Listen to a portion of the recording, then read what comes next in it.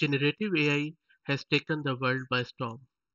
Just recently, generative AI or Gen AI applications like ChatGPT have captured widespread attention and imagination. Gen AI is a type of artificial intelligence that can create new content and ideas, including conversations, stories, images, videos, and music.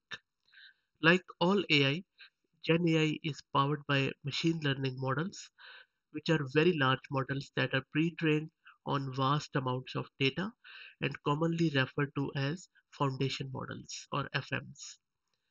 Foundation models or FMs can perform so many more tasks because they contain such a large number of parameters that make them capable of learning complex concepts. AWS Bedrock is a new service from AWS to cater to the generative AI or Gen AI. AWS Bedrock provides you a straightforward way to find and access high performing foundation models that give outstanding results and are best suited for their purpose. AWS Bedrock also provides you an integration into applications to be seamless without having to manage huge clusters of infrastructure or incur large costs. With AWS Bedrock, you can take base foundation model from AWS, then train it further based on your own data in a secure way.